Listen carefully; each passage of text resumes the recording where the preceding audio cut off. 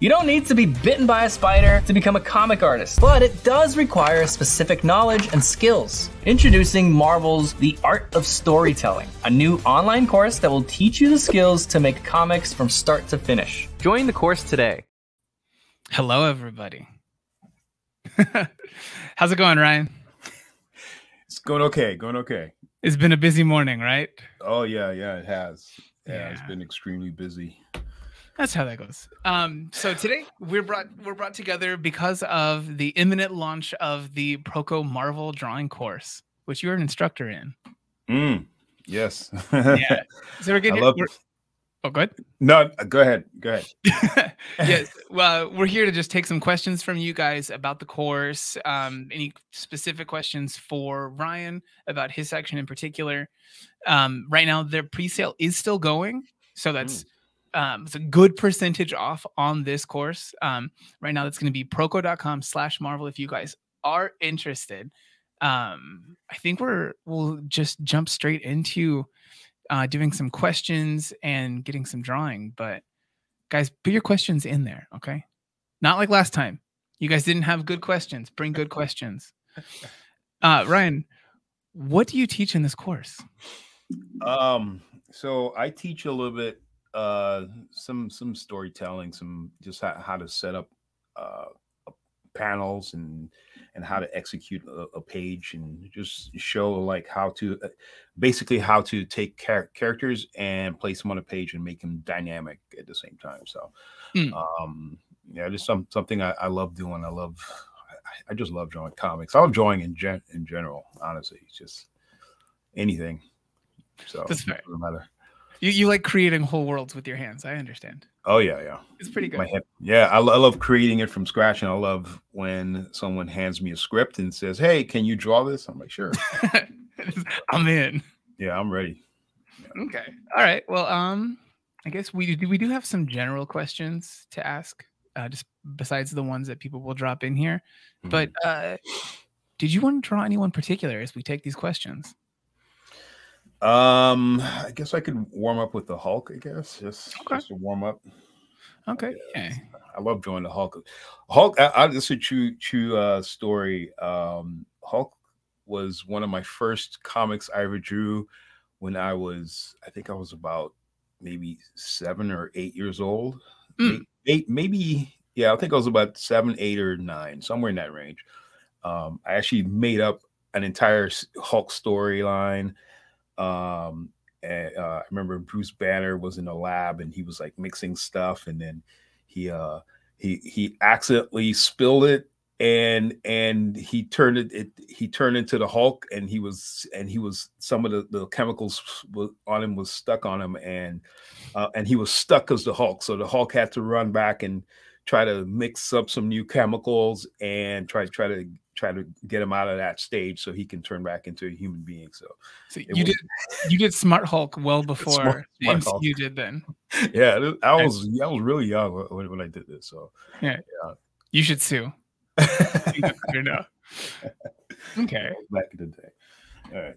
I'm gonna go ahead and switch it to where we have a different little layout. All right. Spotlight one of these guys. Maybe I should draw Hulk in the lab coat. I'm okay with the Smart Hulk. John, if you could swap the layout thing around here so that we can have the drawing cam be the main larger cam. I'm gonna switch over in the meantime. But what exactly was it that you think that young Ryan Benjamin loved about the Hulk so much? I was really in love with the TV show. Back in the day, I was huge fan of the TV show, and I just love watching Lou Ferrigno, flip out, and that was like the best part for me when he showed up on the screen and he's like picking up rocks and grabbing people and throwing them around, so that was like the thing for me. And then when you see the comic, you would, in my head, I'm trying to, bridge the two, but I was more into the real live action show than the comic part of it at the time. But I love to draw, and I wanted to get into drawing more, so I remember drawing that. But Hulk in general, he's just a really cool character. I love drawing muscles, and I mean, who doesn't like to draw muscles? You know, I mean, Yeah. if you think about every single superhero, it's just a muscle guy in like a suit. Well, almost all of them, they're just a muscle guy in like some kind of tight looking suit. So, Well, especially like after all these anatomy classes and everything, it's a hop, skip, and a jump. yeah, exactly. So, just a quick demonstration. I always use my red pencil because this is my thinking stages. I've explained this before in previous videos and demonstrations, but I always think with my red pencil, so I don't have to think again after that. So, meaning when I'm thinking of where's the character? Is he going to be standing? Is he turning on this side? Is he turning this way? Is he looking down? He's looking up. What is he doing? And then once I kind of get a sense of it, I just jump right in the pencil. And this came from years and years of I didn't invent it, but it's something that that I know a lot of artists use. But it's really good for when you're laying out comic pages, because you have to read a script and you have to do your layout. So you have to think about it. And I use the red pencil because it's a lot faster. I don't have to erase, because once I have the layout done, I just immediately go straight in and start drawing. I don't have to worry about cleaning it up, and I can literally just start from like the air and just peel the character out, you know, from that point, you know. So it's pretty easy in the stage. Okay. Right. So go ahead. Are we going to ask some questions? Or? Yeah. So there, a couple people asked questions that are specific to just the course. So while you're doing a little bit of layout, I think I'll answer a couple of those. Okay. So people were asking if they can apply these skills to animation. A lot of those things will apply, especially for storyboarding, for things like layout, panel design, things like that. But it's not specifically a course for animation. If that is something that you're interested in, you should go over something that is specific to that. Exactly. I think you can learn a lot from these things. A lot of things, like, they all play into each other, but do a specific one. Yeah. There's another question here. How does the Marvel course mesh with the current Proko instruction? Beautifully. With all of the instructors, Ryan, Jim Zub, Eric Gist, everybody that we worked with for this one, all of those people, we had to actually craft these scripts and topics ahead of time with them, since so many of them were flying in. It wasn't something that we can do on the fly. So we got to work with them really closely to make sure that the Proko voice is in there, as well as their experience and education as comic professionals. And I think you guys are going to like Ryan's part. Ryan's is very early on in the course. One of the first things that happens is we'll go over storytelling in the course, and then storytelling, some scripting, and then we move into penciling, inking, and everything beyond that. So the first person who's drawing things that you see in this course is going to be Ryan Benjamin. Cool. Yeah. So the first question that I think that you can hit in here is going to be a person asking about how to design a comic page for a portfolio. Are there things that you think are specific that they should try to have showcased in there? You want to show a little bit of everything. I would, if I was going to design a portfolio style or comic pages specifically for a portfolio, I would show a little bit of everything. I would show some layouts. I would definitely show some full pencils. Don't just show scribbles. You can, but I would limit it to maybe one, maybe two. I wouldn't do too much of that. And but your strength, where you really want to show, is more in your storytelling and in your full page storytelling. How can you create an entire page and make it readable with no dialogue. Don't worry about drawing word balloons and trying to write out all the dialogue and everything. Forget about that. Just do the pencil part and focus on that. If you want to do inking, then show your inks. But that's what I would do. Anything other than that, it would be just any rough layouts you have, but I would limit that, and anything other than that, I would really extremely put some limits on that, because you don't want to really show too much of that. Basically, the mindset you want to think is, don't show your weakest work. You know, only show your strongest work, and that will help. So if you did something 6 years ago, don't show that. Show something that you recently showed, that you recently did, that's going to be like I say something within the past 6 to 8 months ago. That's your strength. That's the strongest part out of that. That's what you want to show. Don't kill yourself. That's a good life lesson in general. Yeah. Okay. So let's hit like a nice basic question. For anyone who doesn't know you here, what have you done with Marvel that they might have seen before? Ooh, what have I done? The first Marvel book I worked on was Iron Man. So I did Iron Man Heroes Reborn. That was when Image and Marvel did a crossover. That was the first book I worked on. It was right after Whilce Portacio I think he did the first issue, and then after that I took over and did the rest after that. And then after that I did I worked on Cable. So I did Cable for a while, did a couple issues of Cable. Then I remember working on Star Wars. I did Star Wars. I did a bunch of issues in Star Wars for that. This was when you know, Star Wars was under the Marvel branch back in the day. No, not Marvel. Am I getting it confused?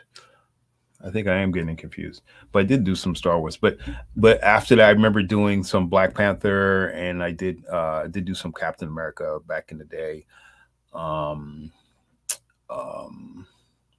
And I'm blanking out on a couple of things that I worked on. But yeah, it's been a while. It's been a while. I can't hear you. Yeah, I was asked to mute a thing while typing. Sorry, guys. Okay. Yeah, no, you've definitely done a lot, though. I think that it's something you stay busy. The fact that we even got you here to come in for a live stream, I think, means the world. Yeah, I'm always scribbling, always doing some kind of work somewhere.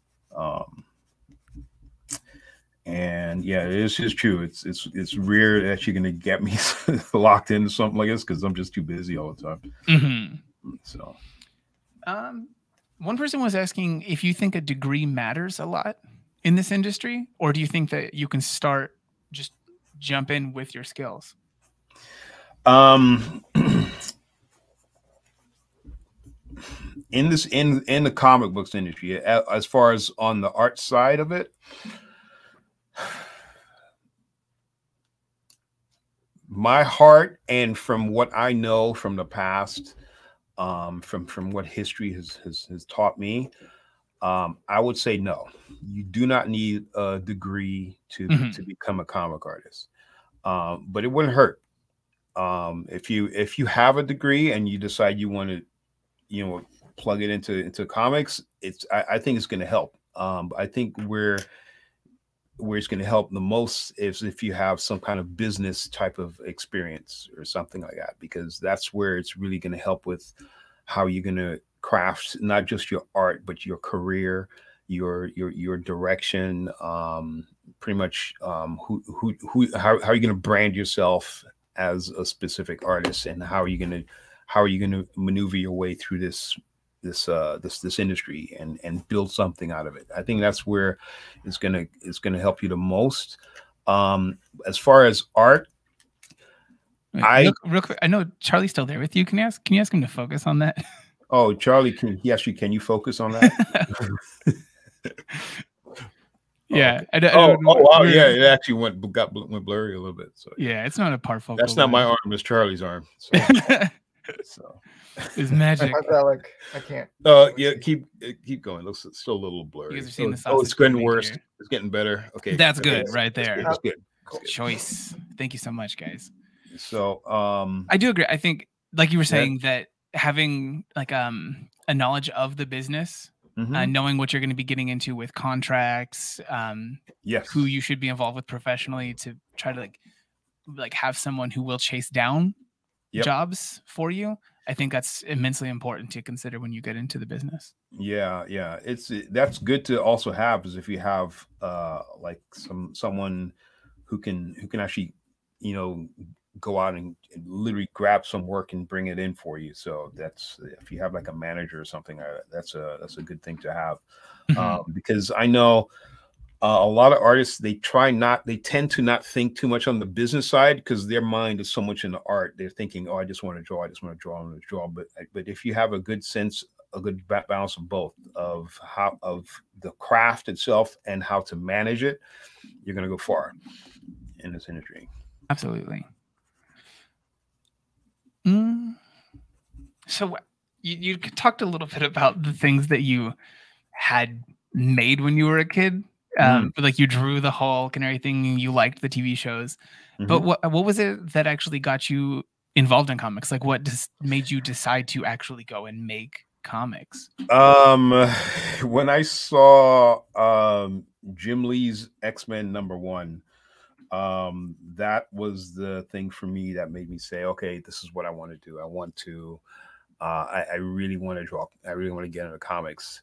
I remember before that happened, I was into comics. I was really into like the Tarzan comics back in the day, the Archie comics. I remember I was really into that.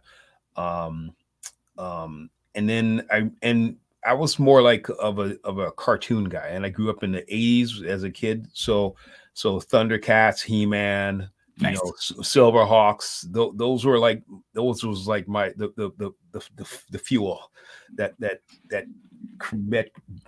birthed my creativity, you know. Yeah. So I remember drawing a Thundercats comic book when I was in high school. I just made up the story and just started drawing a Thundercats comic book back in the day, and I just kind of did something out of that.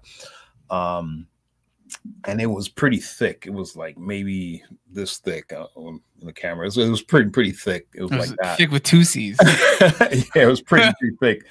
And they were all drawn on 8.5 by 11 sheets of paper. And this, if you stack them together, it was about this thick. So it was a pretty long story. Goodness. I just made up and I started drawing on my own.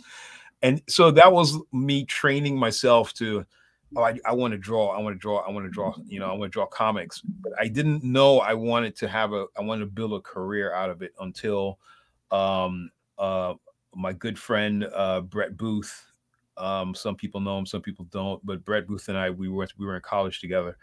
And the last week of school, we were sitting in class, and he was like, hey, I'm going to go work for Image Comics and this and that. He was all happy. And he showed me Jim Lee's X-Men #1. And that's when my eyes went, whoa, okay, I'm going to draw comics.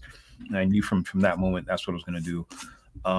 And it was like the best thing for me, because that was my way in. And when I got in, I started drawing a ton of books, and then eventually, you know, I jumped around from studio to studio to studio, working for like multiple studios, and Marvel was one of the studios that I was in. So nice.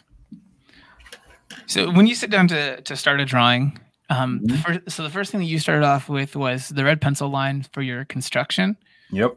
And as you're doing that, do you use like classic Loomis method techniques, or what do you think is the place where you started drawing? Okay, so just a real quick, what I'm thinking about is this. The eyes are the windows to your soul. The eyes, to me, set the entire mood for the character. So I always start off with the eyes. You know, once I lock down the eyes, what the angle the eye is going to be at, you know, where's the character looking? Is she looking up, down? It literally sets the mood for everything else. So to me, I try to lock down the eyes first, and once I have the eyes, I'll focus on the eyes first, like this. All right. Can you move the Oh, paper a little bit over to the oh, left? Yeah, sorry. okay, We changed what okay, we had there. okay. So I'll focus on the eye here, and then from there I'll go down to the nose.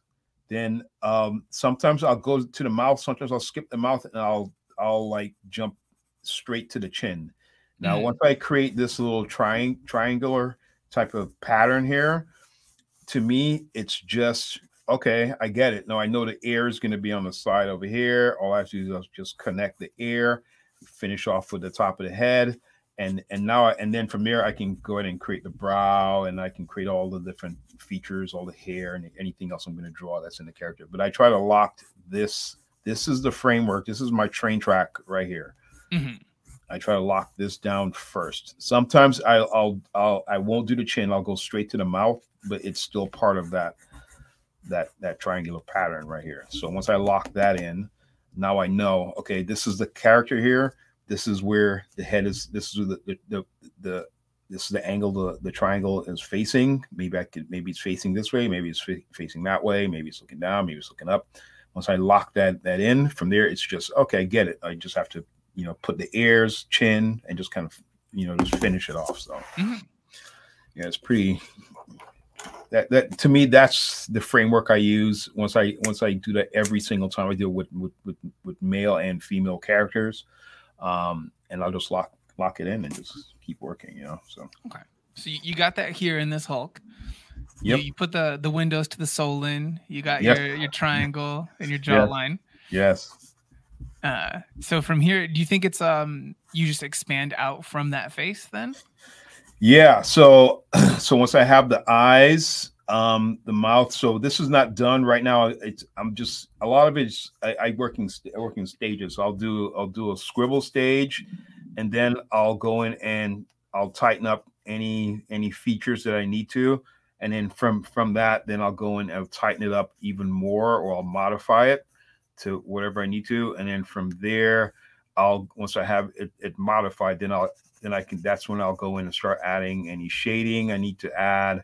Then I'll tighten up on the shading, and that's basically it. And once I have this flow down, and then from there I'll just kind of cross hatch, wherever I need to. If I need a cross hatch going in this direction, sure, I'll do that. So that's like my process, and that's how I move really fast, and I can knock it out pretty fast. And then anything after that is just cleanup. It's just me. Oh, okay, maybe I'll go in and let me tweak this eyeball a little bit more. Maybe I don't want. Maybe I want to add a tiny little highlight here. Maybe I want to change the crosshatch pattern to go in this direction. It's like little things like that. This is where I'm just doing small fine tuning parts to it as I'm going. So okay. So it looks like a artist within you. They asked, will character design and dynamic poses also be covered in the course? I think you talk a little bit about character design for a moment in yours, outside of even the full section of that, right? I think so. I don't remember. It's been a little bit, but yeah, I think in your section, as well as a couple other people's sections, we had one of the people that we had in there that was doing character design was Sanford Green, I believe. Yes. Yeah. People who might have seen his recent work all over Spider-Verse. Oh yeah. Man, he was also incredibly busy. Yeah, he's a monster himself. It's true. But yeah, he covers character design in there. Dynamic posing, I think that one comes in a little bit more during the composition, but it is covered a little bit because it is just part of what you're going to do in composition. You need to consider how things play together. Yeah. Well, character design. Well, in comics, right? Characters design has some play in established characters, meaning like if you're going to draw Captain America's suit or his helmet, so how are you going to stick to one solid thing, or how far are you going to push in? You can't really change the designs or anything like that, but you can like tweak your style to kind of make it more interesting, you know. So it's like little things like that you want to do, but if it's a character that's brand new, no one has seen before, and you have tons of room to actually go in and modify it and tweak it, then yeah, you want to implement a lot more design factors into this and just kind of change it up and, you know, create this and make it look like this or that or whatever it is, you know. But it's I love it. I've done tons of stuff like that in comics where, you know, you get a script, and somewhere in the script they're like, hey, this is a brand new character no one has seen before, and we need you to design it on the fly right there. So I have to, okay, as I'm drawing, I have to quickly design a character as I'm drawing. So yeah, like if they have this power set, like, does that mean that they would wear gloves, or would they not wear gloves because of the powers, you know? Yeah.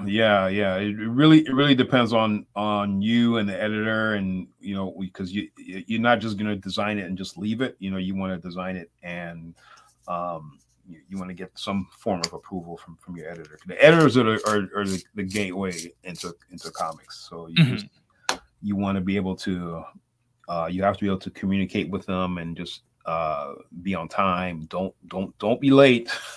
Trust me, don't be late. You want to that's something I pride myself on. I don't like being late. I just hate it. I can't stand being late.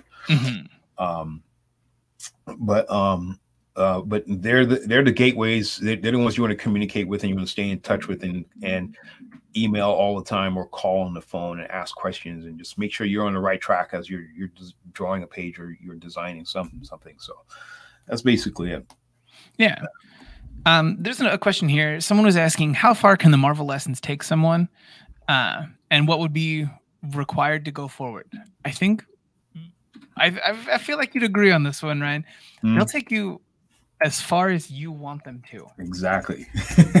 Like, they're going to cover pretty much every part of the process for this. You guys, like you and all the other instructors, gave tons of information. It's up to them if they choose to do anything with this, or fully like integrate that into what they do in making art. Yes. Okay. So this is what I say about that. Comics is like the breadboard, if you guys are into building computers or certain circuitry or whatever. It's the base of I would have to say for like production art. Okay, the reason I say that is because it's super cheap and super easy to produce. It doesn't take that much time and effort to produce a comic. You can produce a comic on your own by yourself. Just you coming up with the story. I did when I was 6, 7, 8 years old. So if I can do it, then you can do it.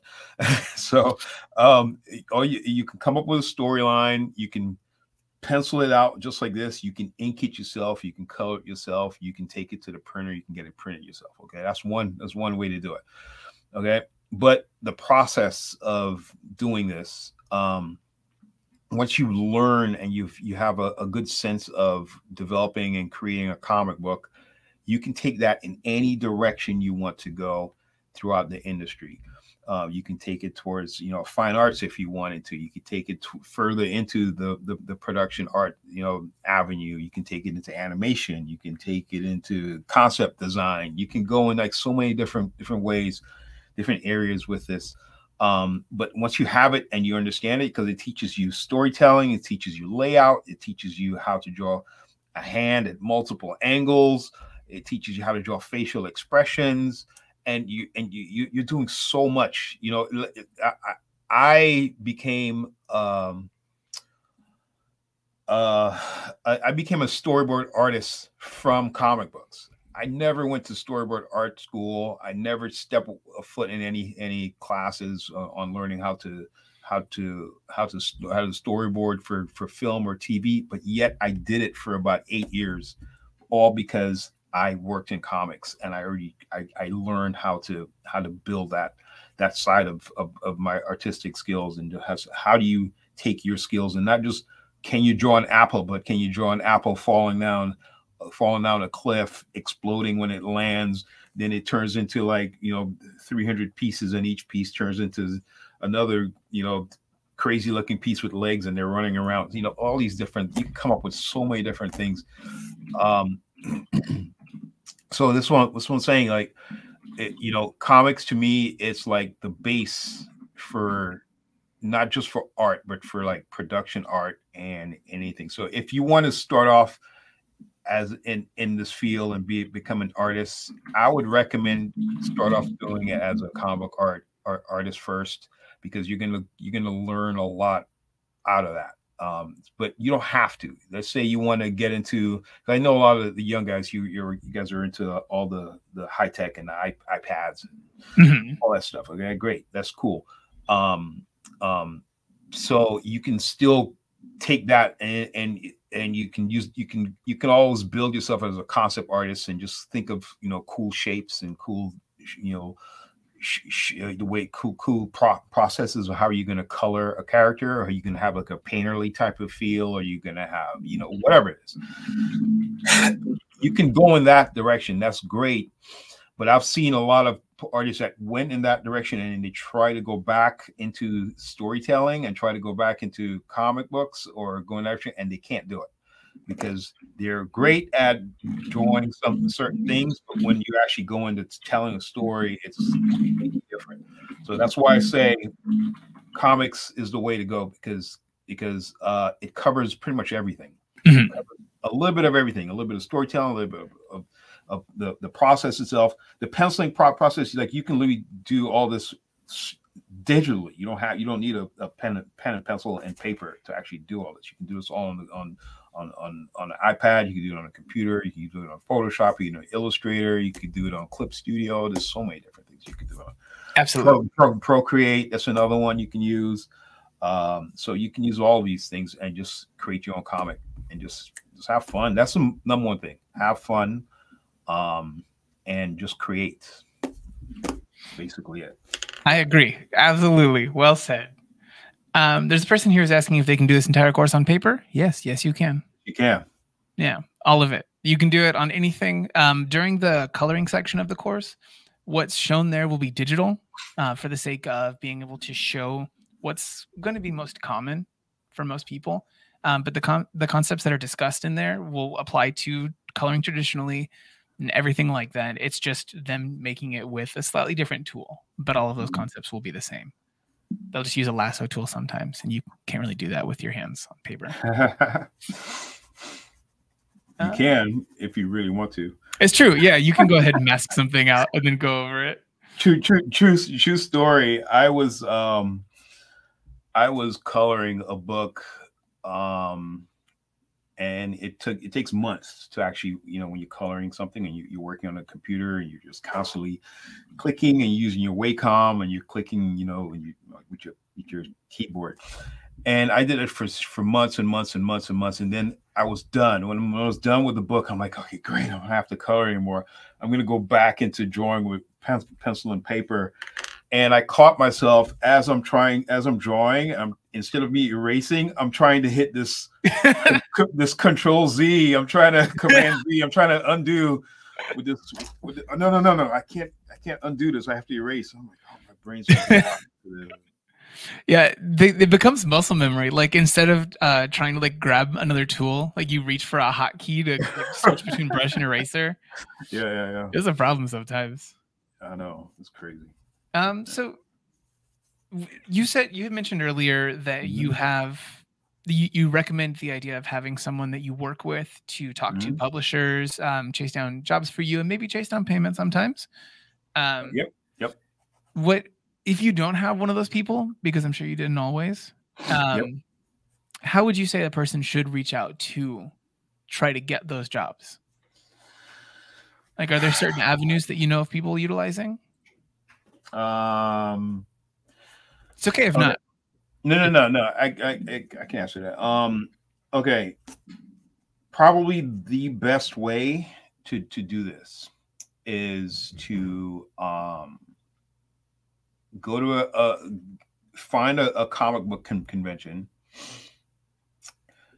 get a table, sit at the table and either do live drawings there or have some kind of product that you're going to sell at the show, meaning your own comic book that you've produced and you want to show it off, or maybe you want to do this. There are some shows that you can show up as a student and bring your portfolio, and you're going to see a lot of that, where just tons of students walking around showing off their work, so there are shows like that, but that's probably the best way to do it. I remember back in the day, we would have tons of people send art in the mail, and then we would all have to sit there and look at a bunch of art, like, this is good, this is bad, this is good, this is bad, kind of like that, and figure out, okay, which artists do we want to bring into our studio and kind of work with us. We've had that before, but nowadays everything's done, electronically, so you can email people. But at the same time, you have to think about this. If you're going to email your work and show it off this way, or direct email to someone and blah, blah, blah, they might not see it, because editors or whoever is in charge to review this, they're going to see 50,000 emails coming in. They might not see it, so there's a huge chance, but I mean, it's a chance they might see it, they might not, but I think you're going to have a better chance of directly plugging yourself into the industry through shows, or something everyone is doing already, creating some kind of online profile somewhere and advertising yourself and just promoting your work that way, plugging yourself into like different forums, different social media apps that's out there, and just getting your face out there, this is your artwork is your face. That's basically it. You want to get it out there and let people see it that way. So that's probably the two best ways to do it, is through some form of social media or in person at a show. That's what Absolutely. That's my opinion. I'm sure you ask another artist, they might have another opinion. So no, I agree on this completely. Go out there every time that you're showing your work. It's a time for you to possibly be showing off your work. And it doesn't always have to be the most polished work ever. You can still make a drawing because it's 2 a.m. and you're tired and you want to draw yourself looking tired and like farting in a computer chair. Yeah. That's still exposure. You're still putting something out there that someone will like, that will get shown to someone else. Yeah. That's how I transitioned from a comic book artist into a storyboard artist on the Ultimate Spider-Man. Because I did that for about 4 years, and I was at a show. I was at a show in Burbank, and I'm there just doing my normal comic book stuff, and here comes the director. Hey, I would like your work. I'm gonna try you out on my TV show. I'm like, okay, great. I gave him some samples. Next thing you know, I get an email, and then a phone call, and next thing you know, I'm working on the show. Yeah, I mean, that's how you want to do it. You want to show your work off, meet people. You have to have the gift of gab to actually be able to not just to show your work, but you want to be the type of artist that you want to be able to get along. You have to be able to get along with the guys who are trying to hire you. If you're hard to work with, then it's going to be really hard for you to keep a job. They might hire you the first time, but they're not going to hire you the second time, because they're going to be like, okay, yes, this person's good, but they're super late, or they don't follow directions, or it's always some kind of issue like that. And trust me, word will spread fast, because directors talk to directors. they all know each other, so the word will spread, and next you're going to work with that guy. That guy, he did this and did this, went back on this. You gotta be careful. Next thing you know, you're blacklisted and stuff. So you got to be careful with that. So. Yeah. Another person who has the question here that I think we can kind of hit two things at the same time with. They had asked, do you think that it's possible to make money not doing comics just for like the big three? First, yes. And second, if you want to try to make money working for the big three, you should be making things still and trying to make money and make comics still. making comics is the best way to keep making comics. Yeah. Yeah. That's an absolute. Yeah, there are ways of doing that. I know I've seen too many artists working on independent projects. You know, there are digital platforms out there that you can create a comic and plug your comic into that platform also. So I mean, getting to work into Marvel or DC or whoever is out there, the big three, I should say. I don't want to be specific on any name. Too late. I already said it. But it might be a little bit harder to get in there, because you have to hit a specific. You have to hit that tier. You know, you have to hit that specific tier. And if you that's why I say you have to be able to have the gift of gab, basically sell yourself. You have to have a good business mindset behind this, because you being an artist is great. It's cool. It's good. You being an artist who can plug yourself into the social medias and the networks is out there. That's also good. That's another thing. You being an artist who can plug yourself, who's good, and who can plug yourself into that, and also get work and keep it. That's another thing, you know. Mm-hmm. So you have to be able to understand each part of that and try to get it. But you can also bypass all that and just create your own comic book yourself. You know, I've done it myself. I was doing it when I was 7, 8, 9 years old when I was drawing the Hulk. But at the time, I didn't know what I was doing. I was just like, oh, I just want to draw, you know. So I remember doing stuff like that. But it's possible. It is very, very possible for you to create your own and do work without having to go through the big three industries out there, or companies that's out there. It's very, very possible for that. Yeah.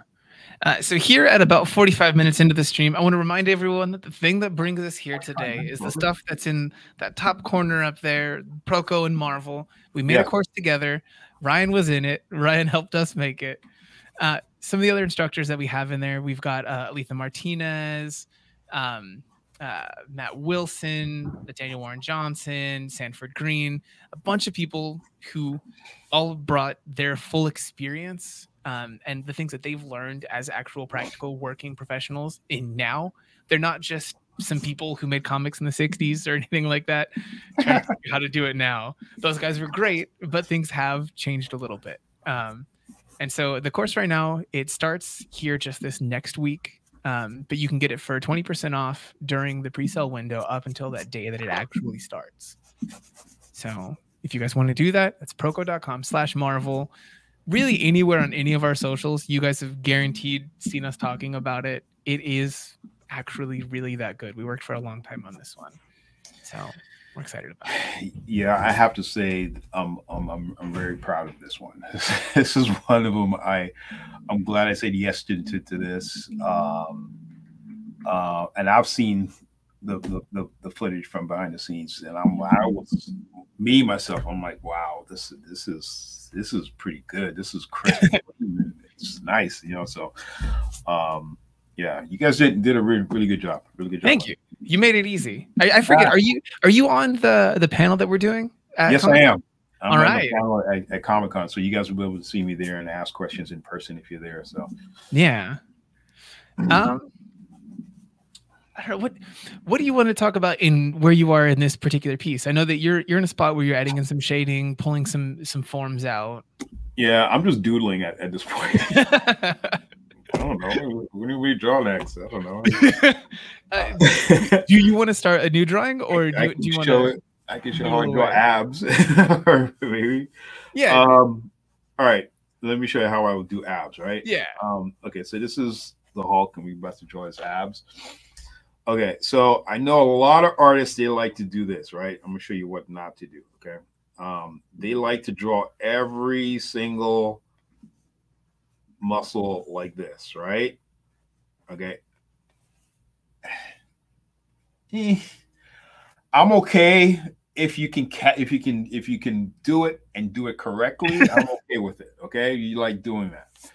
I'm the type of person, I'm sort of like a naturalist a little bit. So I like to see a combination of some extreme side of things and some natural side of things, meaning like not every single pose the character is just extremely flexed and he's grinning, or he has like this type of pose every time he's getting coffee or something to drink, and he's just like kind of like that. He doesn't have to be. There are times he can be natural and just I just want to drink, So your muscles aren't constantly flexed all the time. So you want to be able to draw it somewhere in between, where you're showing some of it flexing, but it's still natural at the same time. And the way how I do that is I try to hide certain things. So instead of me drawing the muscles like this, what I'll do is I'll just do impressions. Okay, so what I always do is I'll just quickly draw like the shape of the character, right? Just quickly get the shape of what he's going to look like, somewhere in this range. And then from there, what I'll do from here is that I'll try to light it in a way. I always go in here and I'll try to light it in a way where you're not seeing every single muscle, but you're getting some kind of hints of it. Like that. Okay, so you just quickly scribble it out with this, and then you just kind of shoot out like that. So from here, I'll go in and I'll tighten this up like that. Just kind of hint at it, and then you can go ahead and you can break out in some areas like this, and break out a little bit, and just kind of show that this character has,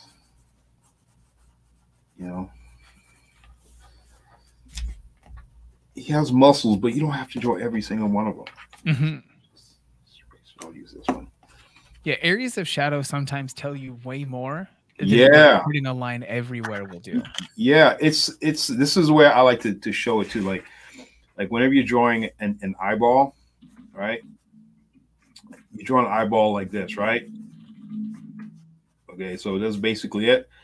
Or not eyeball, like the eye, the outside of the eye, and then the eyeballs right here. Okay, what I like to do is, instead of drawing that, what I'll do is I will leave a little bit of space down here open. Okay, and just kind of stop like right around there, and just leave this area blank. Like you don't have to draw those lines. Just leave it open, because what you're doing is it's almost like, okay, when you have a round object like this, and then you have a light source coming on the object like this, right? Obviously the shading at the bottom of the object is going to be darker like this, and then the lighting or the line weight, as it gets closer to the object, closer to the light source, it's going to get brighter, so it's going to go thinner.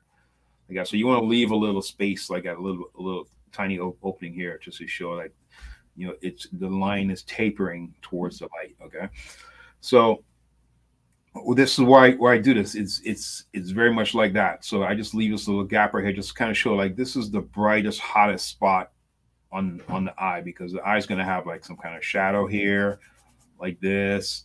It's going to be bright here, and then it's going to have maybe some shading underneath it. So now you have an object here.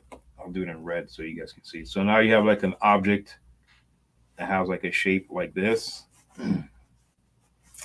And since it's darker at the bottom here, as I drop everything off my art table, so it's darker here at the bottom and it's brighter here at the top, but it's also connecting with this other object. So where the two objects connect, you're going to leave a little bright spot, like right in this area right here.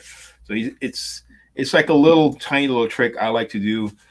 To me, it helps the reader, the visual reader, the audience who's reading my art, who's looking at it and capturing the mood and everything. It just helps with just telling a little bit of tiny little story. Like, say I could do it right here on the back of the Hulk's neck, right? So you have the Hulk here and you're doing this. You can just stop right here and just leave this gap right here. Just leave this tiny little gap right here. You know, you don't have to connect the line right. Just kind of leave it, and just let it breathe. You know, just let it do its thing. You know, it's like little tricks like that. You know, you can, if you want to, you can go ahead and you can do that too. But my personal feeling, my style, I like to let things breathe a little bit. Like here in his nose, I didn't connect the nose. I'm letting it breathe a little bit. You know, I don't want his nose to be too. You don't have to have every single line, you know, connecting everything else. You want to draw a line, leave a gap, and draw another line. So it's that's that style or that form of thinking, or sorry, like you draw a line, leave a gap, and then draw another line here. So that style of thinking very much help. It lends itself to the shading side of things also. Like you don't have to draw every single muscle and shade every single muscle. You just have to indicate there's a muscle group here, and then there's another muscle group over here, kind of like that, you know, and just, you know, and then when you actually have all the shadows and stuff like that, it helps too, because it makes it dynamic. You know, you have this character here with his muscles, and he's doing all this cool stuff here, blah, blah, blah, you know, the Hulk, whatever he's doing, you know. So, you know, it just helps with just bringing this realism and this dynamic type of feel to the character on the page. So. Absolutely. Yeah, I think someone asked in here while you were doing this, they asked if you think that tracing other people's work is a great way to learn.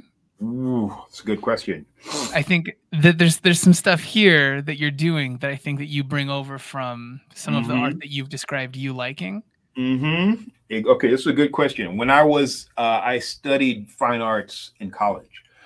So when I studied how to paint like Michelangelo and Salvador Dali and these guys. Okay, so I was very much into, you know, the Renaissance art, pop art. I was into stuff like that, you know. So I learned how to become this graphic, old school graphic artist type of thing. And one thing they would stress to me is don't copy, be original. Try to be as original as possible. So I was constantly programming my brain into trying to be as original as possible and try to come up with the most unique art thing I can come up with, because that's art. Art is expressing who you are on the inside. So be original, be you, show who you are, show yourself. But if you're gonna take that energy and you're gonna transition it into a specific direction, which meaning comics, you're gonna transition it into that specific direction. To start from scratch and try to be original in that direction is going to be hard, because there are specific ways you want to portray characters, specific way you want to portray lighting, specific way you want to portray rendering. You want to be able to portray these things in specific ways, and it's really hard to suddenly come out of the blue and just be as unique as possible and kind of just develop that thing. So I would say copy first. At first, find 2, 3, 7, 15 artists that you really like and copy all of them. Just look at all their art and say, okay, this I like how this person draws their eyeballs. Oh, I love how they draw their hairstyle. I like how they draw jackets. I like how they draw this character flying through a wall. I like how, you know, they draw their females. I like how they draw eyeballs. All these different things. Just copy it. All right. And so I would say to go in that direction at first. Okay. But you're not going in that direction, and you're not going to stick to it.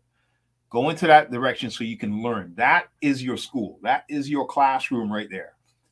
You're copying other styles that you're studying, that you're learning from, and you're trying to learn how this artist does this and does that. Yeah, and why.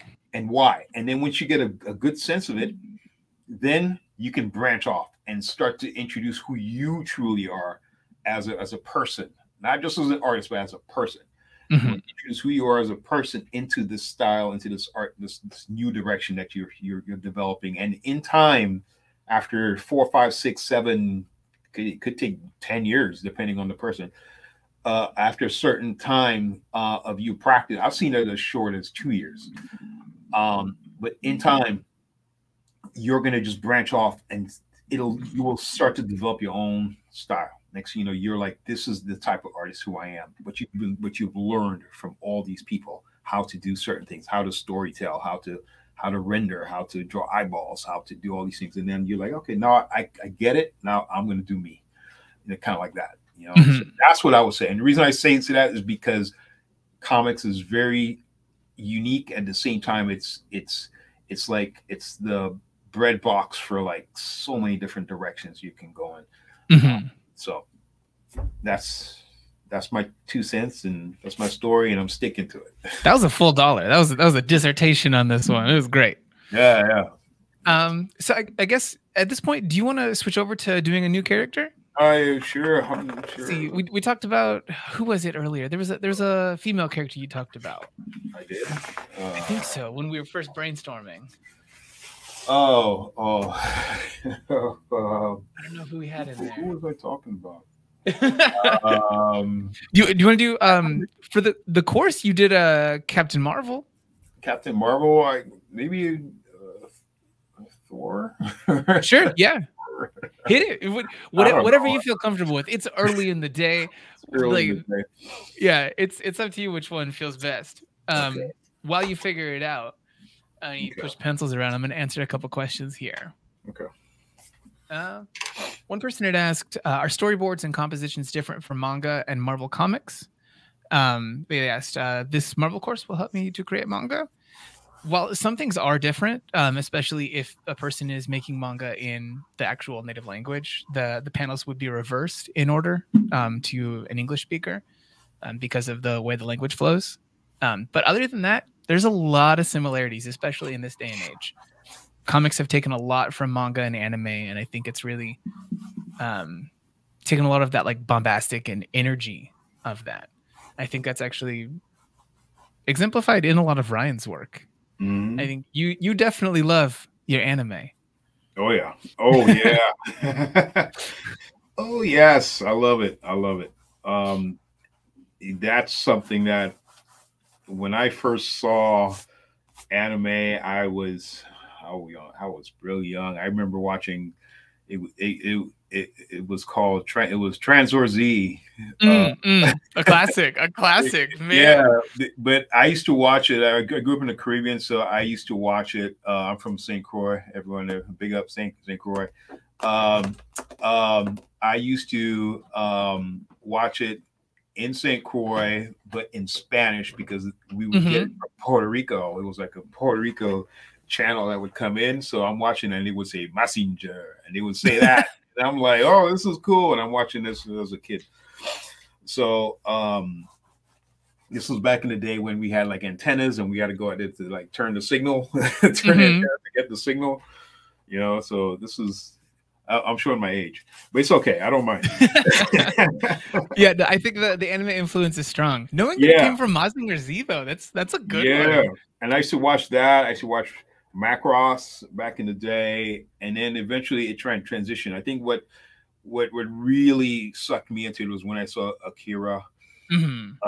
So Akira did it for me, and then I saw Ninja Scroll, and then I saw Blood the Last Vampire, and then I saw Vampire Hunter D. Oh, so many of them. Man, so many. Yeah, I think you mentioned Helsing, I think, was a big one for you. Yep. It was back in the day. This was, man, it was fun back then watching it. So, and one of the coolest things was like after you've been seeing it for so long and you get to actually to meet the guys who actually created this stuff and hang out with them and go to dinner with them. It's like, I don't believe I'm here sitting with you. Mind blowing. This is amazing. So, with you getting to meet those people who were so influential for you, did you find anything that was like something that was a shared mentality between you and them that you think it takes to be this kind of energetic creator of art? Dealing with these like iconic characters. Well, when I met him, we weren't like talking, you know, it was just like two people, you know, just two people interacting. And so it was fun. It was cool just to get away from the whole art world. We actually did talk a little bit art a little bit because I remember drawing, I had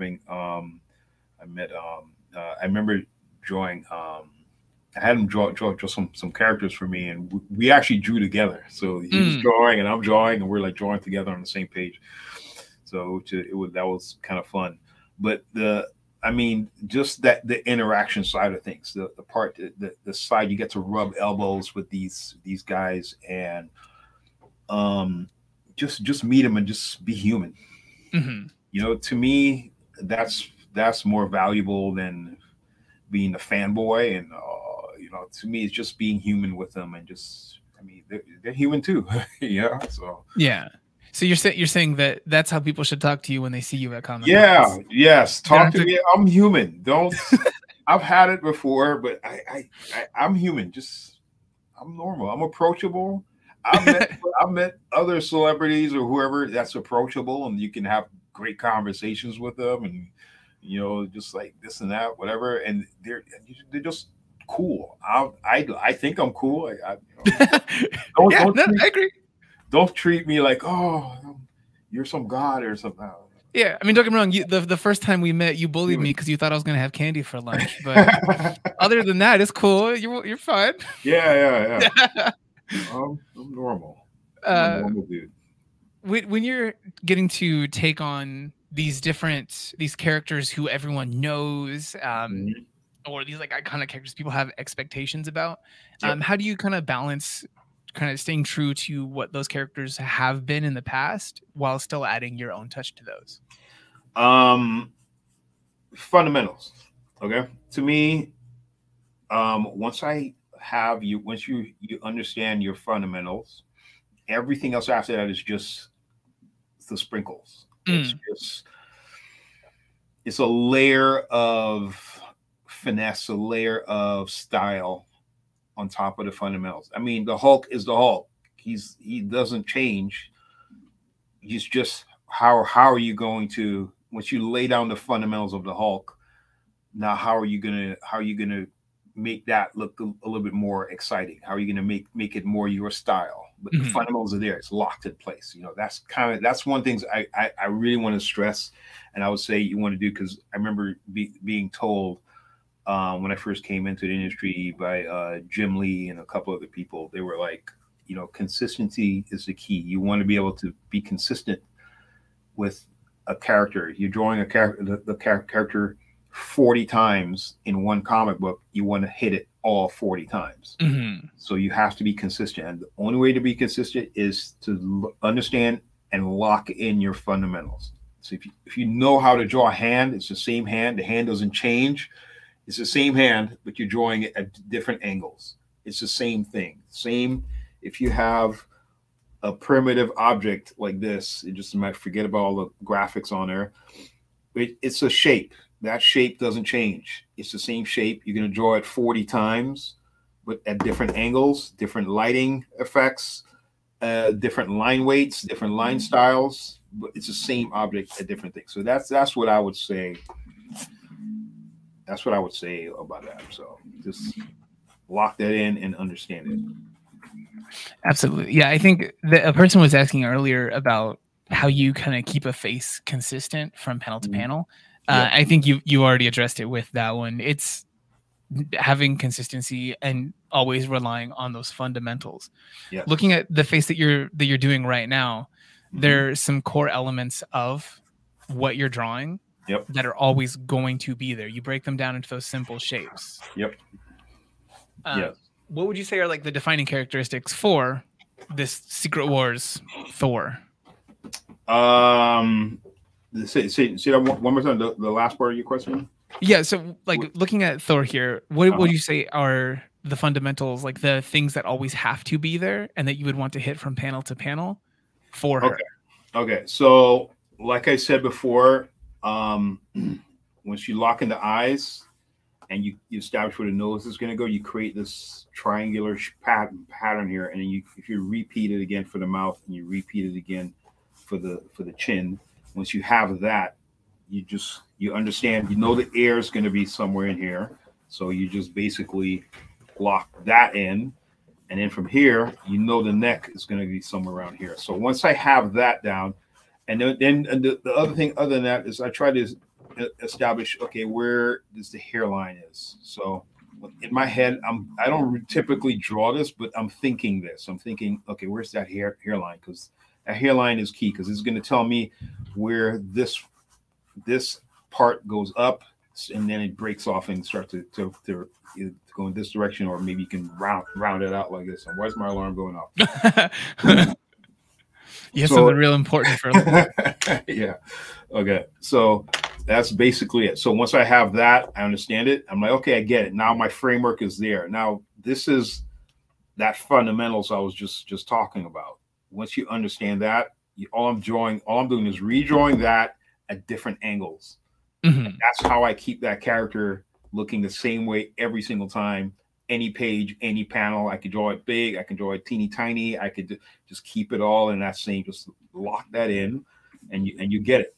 And then from here, it's just, this is why I do things in red, because I'm doing all of this in my thinking stages, but I'm doing a little bit more specific for you guys to see. But typically I'll just do something like this, and I'm ready to go.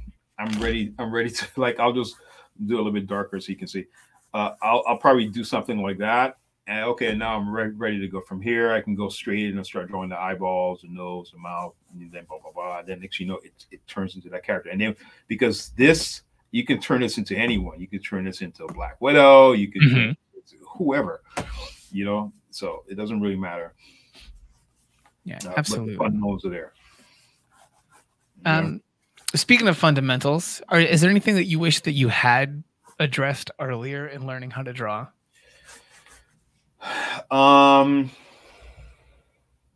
It's okay to say that no, you hit the ground running and you nailed it in the first try. No, Perfect. I didn't learn. I wish I had some of my older work, so I can show you guys how bad I was. I was pretty bad, Jesus. Because I do have it. I was looking at my garage and I was like, oh, I still have this stuff, you know. So but it's there was a time I struggled, because like I said, I came from the fine arts world. I did airbrushing, I did paintings, I did wall murals. I was that type of artist. I was like designing t-shirts and airbrushing on hats, and you know, it's like little things like that, you know, just trying to figure it out. So I was trying to do a little bit of everything, trying to figure it out. And then once I saw comics, I decided I'm going to take all of that and I'm going to funnel it towards comic books. And it was hard. It was hard. I tried penciling. I tried to cross hatch, like how I saw other artists was cross hatching. I tried inking, and it was a struggle. It took me, but I figured it out. It took me about 6 months of putting a laser focus on this. And I'm talking about solid 6 months of me just blocking out the entire world. All I did was sit in front of my art table, just like this, with a little black and white TV. And I remember I used to watch Mazinger Z. Well, I remember I used to watch George Jefferson and, Nice. and the Price is Right, and a whole bunch of the, you know, just like normal TV stuff, just playing in the background. But I'm not really watching it; it's just playing in the background. So, and eventually it got to the point where I was like, okay, I'm sick of watching TV. I want to hear something. So I would play like a movie in the background, and I'm hearing the movie instead of watching it. So by listening to the audio of it and listen to the tracks, listen to everything, I'm building this this vision in my head, and I'm channeling it through my hands and my pencil, and I'm putting it on paper. So I'm building this. I'm building this library of this visual, and I'll play like a movie over and over and over. I've watched Aliens. I've listened to Aliens hundreds of times.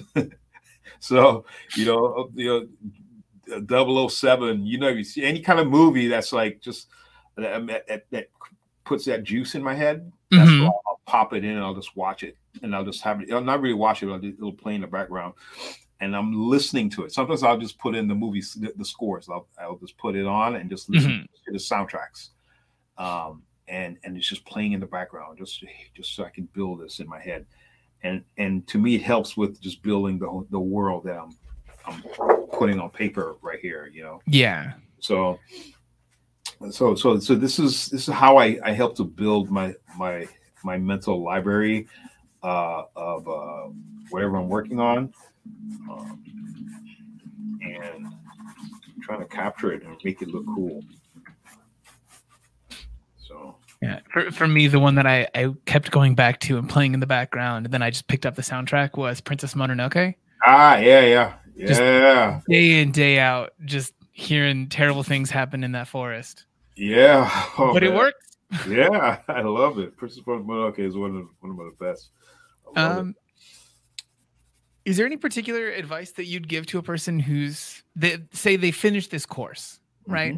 They've got all the knowledge on how to make comics, and they're actually using that knowledge. Is there anything that you'd recommend for those people to try to do to make themselves be a working artist? Like, say they're having a hard time self-starting.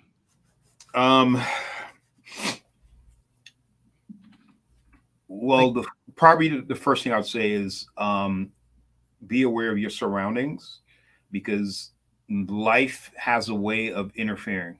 Life has a way of pulling you out of that zone, and making you and distracting you. So you're focused and you're sitting here, you're just trying to draw, and your cousin will call or something, or your best friend will want to go grab some lunch or do something, whatever it is. Life has ways of interfering. You have to find a way to block yourself out of that, pull yourself out of that, and just try to stay focused on your craft. Because if you don't, you know, you're allowing someone else to define who you are, who your identity is, what your future is. So for me, I tried my best not for that to happen. This is a true story. I'll tell you guys this. And this happened years ago, so it's already off my credit score, so I'm not what is the story you're about to tell? I don't know. What am I gonna say? So basically, this is how powerful my mind was back then before I got into the industry. Back then I was living at an apartment complex, and I just moved in, and I had a roommate, and sorry, the microphone is like, oh my god, I just want to grab it. Getting away from you? Yeah, it's getting away from me. All right. So I had the opportunity to draw comics. It was there, but I had to move from my apartment to go to a different state and live over there and work as a comic book artist. So I went to the office at my apartment complex, and I spoke to some lady behind the desk, and I said, hey, I know I just signed up. I've been here for 6 months, but I have to break my lease because I'm getting ready to move to a different state. I have a new job. I'm going somewhere else. I'm building my life and my career somewhere else. I have to do this. Lady was like, oh, well, if you're going to do this, if you're going to break the lease, you have to pay off the balance of the lease immediately. I was like, what? She was like, well, I was like, what's the balance? And then she showed me this list, and she was like, it was like $2,000. And I was like, I don't have that $2,000. Lady, what am I going to do with this? And I'm like, so I'm thinking, do I stay here and keep paying this money here, or do I go get my job? So I looked at the lady, and the only thing I was thinking, honestly, this is true. The only thing that was going through my head was like, you're making how much whatever you're making per hour, and you're gonna stop me from building my future and what I'm planning to do. It's not gonna happen. And that's what's going on in my head. Mm-hmm. And so but what came out of my mouth was like, thank you. I appreciate this. Thank you. And I left. I immediately went to my apartment, and I went straight to my roommate. I said, pack your stuff. You are moving back to your parents. I'm moving out of here. My roommate was like, okay, cool. It was like that. It was that easy. and then next, what we did, we cleaned up the entire apartment. We packed everything. I got a giant U-Haul. I took whatever I had to my parents' house. I cleaned up the entire apartment. I made sure the apartment was spotless. It was cleaning. I painted walls, everything, what I had to do. And then I jumped in my car, or jumped on a plane, I should say, and I left. I didn't tell the office anything. I just left. I'm not letting these people stop me. I don't care who it is. They're not going to stop me. And I just left. So they can do what they want with whatever they want to come after me. I'm leaving. It ended up showing up on my credit report. Oh. That's what I was talking about, because it was the years. They were like, "Oh, you owe this, and you're blah blah blah." And I was like, yeah, but I have a great career now. I just built this thing. I'm like, that doesn't bug me too much.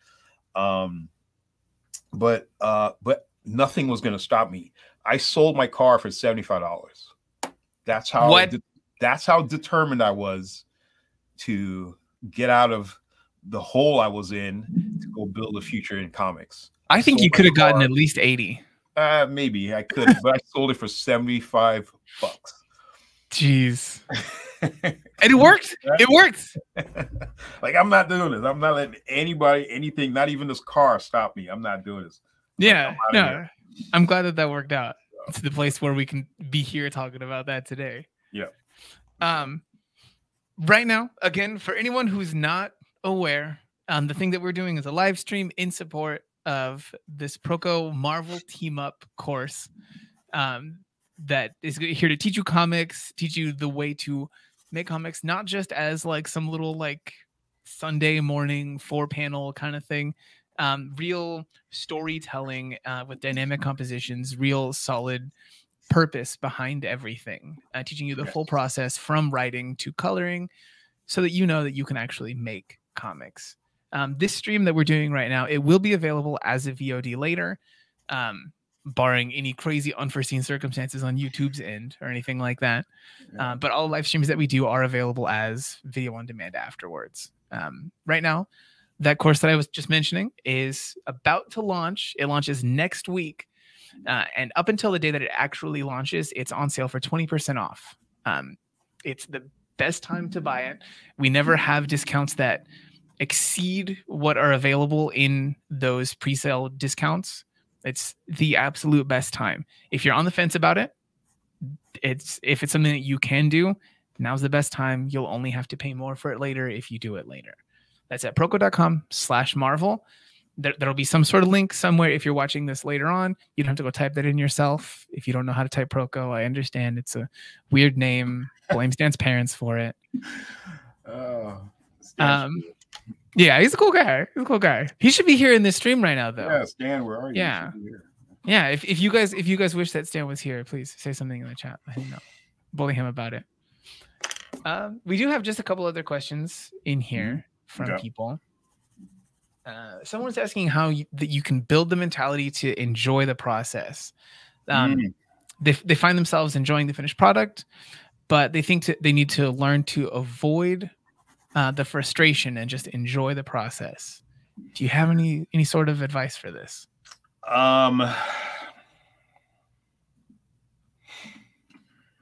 Okay. To me, when I hear that, I'm thinking of where are the mental barriers? What's blocking me from building this creative juice that's inside of me so I can just feed off of this. To me, like I said before, surroundings has a lot to do with it. I put up something, I'll put on my headphones and I'll block out the entire world and I'll put myself in that zone just so I can put a laser focus on what I'm doing. There are times when I'll stop drawing at all and I'll do something else. I'll go for a hike. I'll go to the beach. I'll go to the zoo. I'll go for a walk. I'll do whatever. I'll just get away, just go do something. There are times I used to go gardening, just like, okay, I'm done. I'm just going to go do some gardening and just do what I just spend time, digging dirt, just so I can get away from the art world a little bit, just so I can get my brain, I can reset my brain. Because it can get to the point where there's like an overspill where you're either producing too much or you're at the point where there's a mental block. You just can't connect with anything and you're just kind of frozen, like, oh, I can't think of anything. There's nothing creative coming out of me. I'm looking at this page for 3 hours and it's still a blank page. All these things are possible. It can happen. So to me, you have to find it. Everyone's different, but for me, as an artist, as a human, as an individual, these are the things I do. It doesn't mean that's something you have to do. You have to find what makes you creative, who you are, what pulls you out of your world. But I do know these barriers do exist, and if it can attack me, it can attack you. So it's around, and so you just have to find a way to maneuver the minefield, and just get away from it. I've given this advice to many students. I've given this advice to young people. This one guy I knew, I saw he was complaining about it on Twitter, and I took a step to contact that person and actually get on a live stream call with that person. And I spoke to him about that. And that's the first and only time I've ever done it. And I'm not going to do it again. Yes, don't tweet at him about it. But I tried to connect with him and just to get him, because I knew, like, if I can reach this guy and just see, because I could see it through the messages he was saying, he's blocked. It's like there's something stopping him from doing what he wants to do, but he wants to do it and he just can't get there. So I took that step and I connected with him and I tried to talk to him and pull him out of that. And I hope it works, just give him some advice, because I've been there, Yeah. During the course, I think that's one of the questions that we made sure to ask everyone who was coming through. I know that you'd mentioned some of those things. I think you talked about the gardening thing in there. Yeah. We also had so CB Cebulski from Marvel. He one of the things that he talked about was that he took up bird watching. Yeah, there you go. Yeah. I think it's important to have other hobbies. I think that there are big companies and everything who they've kind of found that one of the things that they make sure to do in their hiring process is to hire people who have other hobbies that aren't just like for doing comics. If your only hobby was watching comic movies or reading comics, they might not go for that. They want to have you to be able to de-stress from those things with something else. Yeah, the worst that happened to me was a couple years ago. I would say probably 15 years ago, somewhere in that range. I was so fried that I just had to leave the country. I jumped on a plane and I went to the Caribbean, went back home because that's where I'm from. And I told myself I'm just going to sit on the beach and do nothing in the Caribbean. And it took 3 days of me sitting on the beach because my brain was just like kind of fried like that. It took about 3 days of me just sitting there doing absolutely nothing for my brain to get back into gear. And I'm like, okay, I can pick up a pencil and I can draw now, So it can happen, where you just have this mental block. I've seen it happen to me, happen to many people I know. Yeah, to everybody. So there's a question from way earlier in the stream, and I feel like I know where the answer is going to go for this one, but I'm going to make sure that I ask it because they asked it so many times in the chat here. Is it possible to draw a picture like you in 1 year? Draw a picture like me? What do you mean draw a picture like me? I think they're saying to get to your skill level. I'll get to my in skill 1 level year, from in 0 1 year? to Ryan Absolutely. Benjamin. Yeah, it is. It is. I'm not even gonna lie. It is, because Yeah. I've seen people go from there's okay. I can answer this in multiple ways, so I'm going to try to put all this in one little bucket. The reason why I say it's possible is because I've seen it. There's a friend of mine that I don't know if I should mention his name or not, but should I mention his name? I don't know. No, get him. If you're gonna say something bad, drag him. If you're gonna say No, something good, compliment him. Good. This is not bad. This is good. Yeah, that's good. His name is Sean Galloway. When I first met him, his art skills was okay. He wasn't like that good. He needed a lot of work. And I remember sitting down with him all the time. We would sit down and just draw together. And I would push him and push him and push him and push him. And I remember telling him, you know, because I saw that he had, like, in the direction he was going and how polished he can get, if he tweaked this or tweaked that, and he focused on this and focused on that, and he put a laser focus on it and just kept working at it, he can be one of the top artists in this industry within 2 years. I told him within 2 years. In a year, he was already there. It took him about a year of just focusing and he was there. He was literally there. I was looking at his work and I'm like, man, this guy's, compared to where he was a year ago to where he's doing today, he just skyrocketed, you know. So if he can do it, I know other people can do it. We're all human. We all have these capabilities. Every single one of us, everyone listening to my voice, everyone watching, even though you've never picked up a pencil before and you've never drawn and you've never thought about building an art career, you can do this. I know you can. And here's why. It's because we are all of us, every single person born on this planet, we're all born with this creative seed inside of us, okay? We all have this artistic talent. I call it artistic talent, but let's just say name it creative seed, just to put everyone on the same level. What we do with it determines what comes out of it, who we are in the future.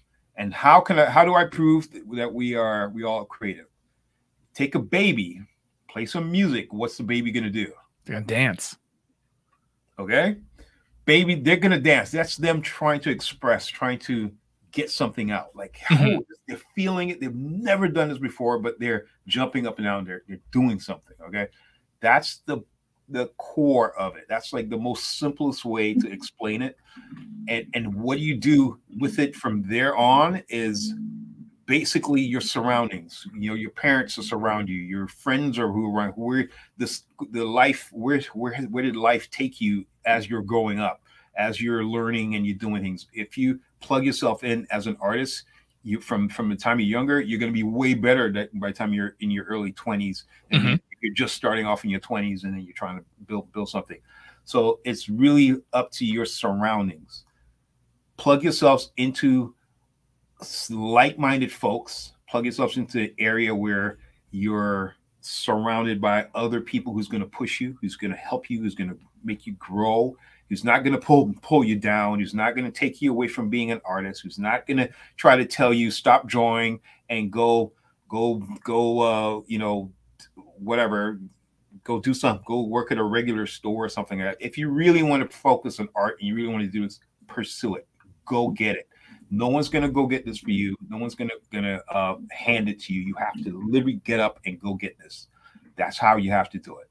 I hope that's motivation enough for you guys. Yeah.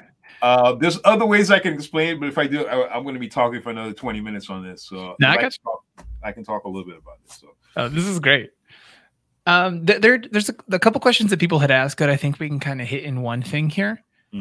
So a person was asking the first question, how important was it to have an artist mentor to guide you and other artists when you started your career? They feel that they don't really have that kind of studio environment anymore. And then just add on to that one, who do you recommend from in the industry to study from? Because I do kind of agree. There's a little bit less of the mentorship. There are some routes to get that. But if they're just at home, they can't hang out with Jim Lee, you know, like who do you think that they should look to study from? Well, when I was transitioning from a fine arts artist to a comic, I wasn't hanging out with Jim Lee either. But exactly, but I was learning from him. I would look at his work and I would try to copy what I'm seeing. Like, oh, I like how he's drawing his hands. I like his angles. I like his rendering style, and I would try to copy that. So you don't have to physically be in the room with them. It really depends on your mental abilities, you know, your surroundings, you know, how well can you plug yourselves into certain venues, you know.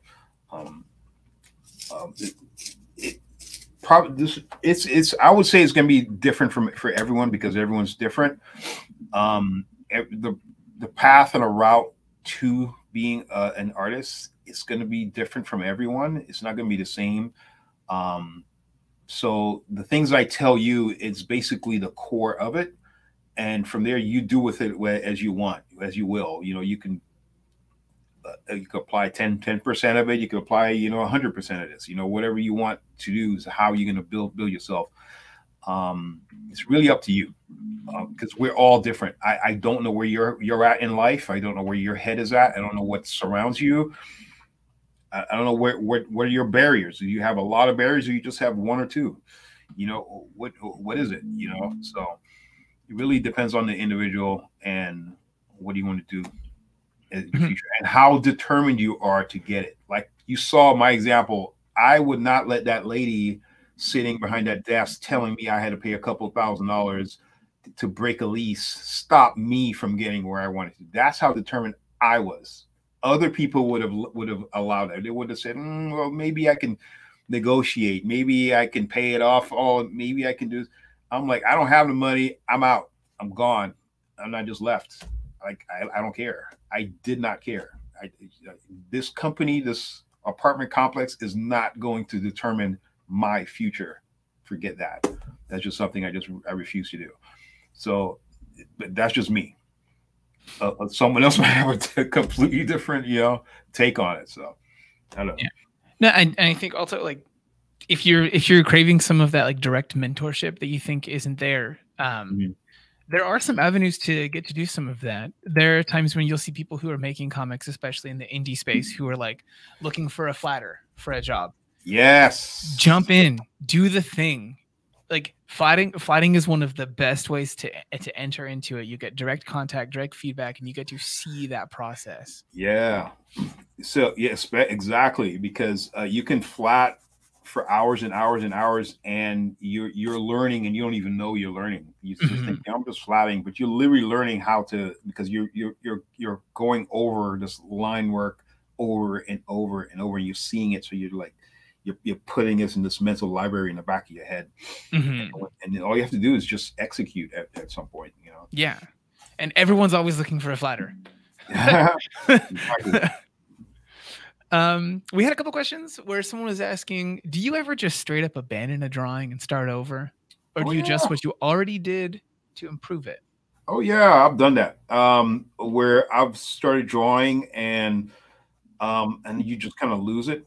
You lose the ability, not ability, just like the mindset's like, oh man, I'm not feeling this anymore. It's not, you know, and I just start over. You know, I've done that many times. But typically what I'll do is this. So let's say I'm drawing this piece, and at some point I'm not feeling it anymore. It's when I first started this, I had this idea like, oh man, this is gonna look good if I do it this way. And 20 minutes in, you're like, I don't feel like drawing anymore. You just want to just throw it to the side or something. what I'll typically do is get up and walk away from my art. Sometimes it'll take 5 minutes. Sometimes it'll take 30 seconds. Sometimes it'll take half a day. But I'll separate myself from the art, and then I'll come back to it immediately. And when I immediately come back to it, because I know my fundamentals, I know what I'm doing. When I see it, I will instantly see all my mistakes, 100% of my mistakes. I will see where I'm lacking, where the things where I'm falling short. And I know, I see it now. The eyeball was crooked. It was throwing me off. Oh, maybe if I add this over here, it'll make it better. And I'll just do it. I'll just go in and I'll just erase an entire area and just draw something else in there. You know, I remember learning this from my sister. My sister was one of my first art teachers, because she would draw all the time, and she would show me how to do portraits and how to, you know, do shading. She was the one who taught me how to shade like this with your fingers, and you just smudge it like that. So I didn't notice until my sister showed this to me. So I was doing all this stuff with, you know, and I would watch her draw an entire piece like this, don't like it, and erase it, and it just blow my mind. I'm like, no. It's coming out good. Why are you erasing it? But in her head, it wasn't right. It needed to be right. It needed to be correct. So that was her process. Was I'm going to erase it and start over. I wouldn't erase it completely, because I believe everything is salvageable at some point. There are times I'm inking or I'm drawing something and I'll spill something on here, and I'm like, oh man, did I just ruin this piece? But no, I'll find a way to make it work, because I like to work messy. To me, art can be clean or messy at the same time. So I'm like, oh, okay, it's a little bit. Maybe I can turn that mess into art. I'm like, yeah. Okay, how can I modify it and tweak it and make it look good? Because you know, as I'm inking, I'm using black and I'm using white ink at the same time, so I can come back with white and I can do some tweaking and blah, blah, blah, blah, and I'll just turn the mess into art. But I've done that in the past, you know. So yeah, that's just me. You know, I'm creative enough to do it. Some people aren't. Some people might just say I'm not feeling it and just completely rip it and start over. That's okay too. I mean, yeah, that's what I do, you know. So. Yeah, there's a guy here on YouTube who builds things out of like old trash and stuff. And one of the things that he says when he makes something a little too messy, he just always says free weathering. Yeah. And yeah, it's true. Like if you end up with some like nasty texture on there accidentally, that's just more realism, baby. Yep. Exactly. I guess as one of the last things, we do have a couple more questions, but I do want to kind of like go over a little bit more of what it was that was in your particular section of this course. Okay. I promise you don't have to remember all the lessons or anything. But in your section, you were one of the people who was going over penciling, some design, and some sketching, the first like initial steps of drawing. Is there anything you think that's like most important for people to try to remember or keep in mind when doing the initial pencils for a page? Okay. Like I said, I'm going to repeat it again. Fundamentals. Trust me on this. Okay. That to me, I think that's going to be the most important thing, because that's where you're going to develop consistency. That's where you can, once you lay out, you establish your fundamentals, you can skin it with any character you want to. I can doodle a shape like this and say, okay, I want a character, you know, running like that with his hands coming this way, blah, blah, and I can turn that into any Marvel character that's out there. I can do that with it. So it doesn't matter who it is. So let's lock it into place. Okay, so that's what I would say is for that. And then from there on, you do want to implement who you are as an artist into your work. I'm a messy artist, as you can see. I'm just kind of going all over the place. There are some artists who are a lot cleaner than this. You know, I like to stay messy because there's this energy that comes out of this. When I'm throwing my lines going like this, I'm capturing energy shooting in that direction. You know, these lines are not just there just to establish shape of the character, but it's there to establish the form, the energy, the depth, all that stuff. You know, so you want to capture all that. What was the question again? I feel like I need to just the things that you think are most important for people to keep in mind. Okay, and then from like, to me, like I said, the fundamentals, and then from there, everything else after that is finesse. You, as you're drawing your comics, you want to be able to, a couple of things you want to think about too is, like, say, like certain areas like this, you can leave this area like that, or if you want it solid black, you want to go through and mark X's in here to let your inker know, okay, these areas have to be solid black. You know, so you can do that. The use of your eraser is important. As you can see, I did some over here. You can use your eraser to scribble certain shapes. Like, say you wanted to create like some kind of lighting effect or something like that. Coming here, you can use your eraser like that to create that lighting effect. There's so many different ways you can do this. You know, so I feel like there's a lot I can say. Oh yeah. And I don't know what to say. No, you don't have to say them all. I mean, you already did on camera during the course. Yeah. You gotta pay for anything else, I guess. Everything else here. This is just a bit of taste. This is that sample in Sam's Club. Yeah. So just as a little bit of a breakdown of the things that are in this course, we've got a bunch of different groups in here. So we actually go over inspiration for the artists artists and other instructors. Not everyone in here is just writing or even on the necessarily fully creative side. Then we go to writing the stories with Jim Zub, expressive pencils with Ryan Benjamin, inking with Mark Morales, cinematography with Mike Hawthorne, page layout and panel composition with Aaron Connolly, characters with Ryan Benjamin himself, posing, acting, and performance with Aletha Martinez. Another section on character demos, character design, and making sure your characters are expressive with Sanford Green, environments, and some perspective talk with Danny Warren Johnson, coloring with Matt Wilson, and then covers with Eric Gist, which is actually a really cool one. Covers, you get a lot of the knowledge that it takes to make a cover through a lot of the other lessons that are in here. But one of the things that he does is actually make one of those like fine art kind of covers that you'll see from him or Simone Bianchi, where he's actually sitting there and doing one of his covers with oil paint, which is really cool to see. And then one of the last things that's in that course right now is portfolio review. Some things with CB Sobolski, where he's going to go over what it takes for portfolios, like you guys were asking about earlier. We got to basically find out from him what they're looking for, what comics as a whole is looking for, and it's a really good section. Yeah, CB's probably the best person to explain that, honestly. He's amazing. So, and he's the dude who has to look at exactly many of them. Exactly. So he knows. So yeah, I think honestly, unless there's anything that you really want to make sure and hit here at the end of this to talk about the piece that you drew here, I think you've shown a bunch of good stuff here, talking about spot blacks with the X's that you marked. Yeah.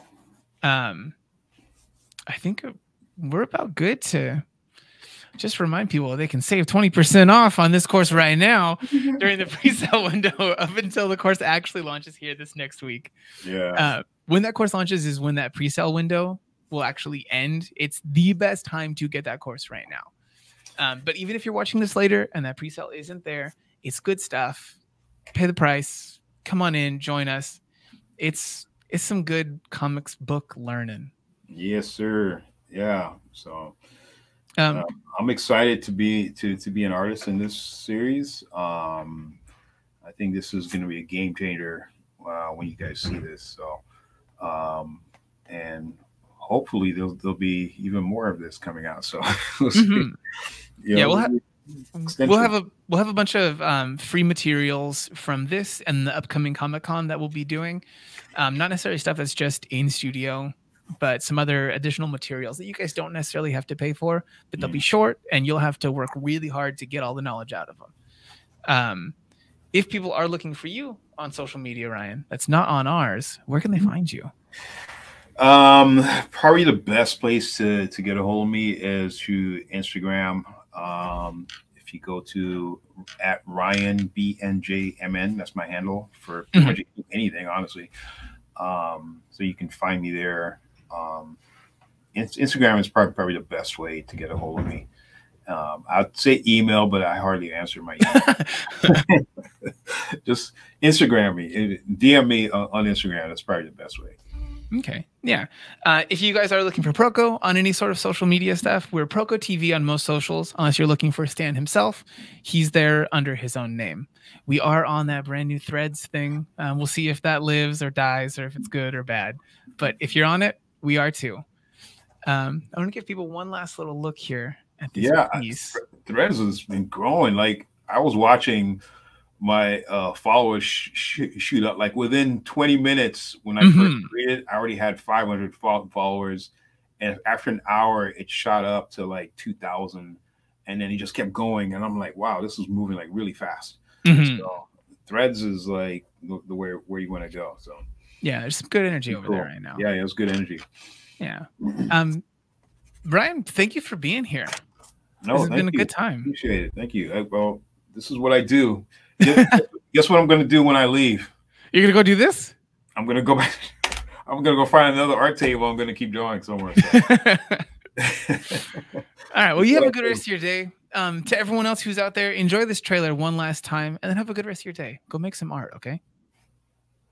Do it. Adios. You don't need to be bitten by a spider to become a comic artist, but it does require specific knowledge and skills. Introducing Marvel's The Art of Storytelling, a new online course that will teach you the skills to make comics from start to finish.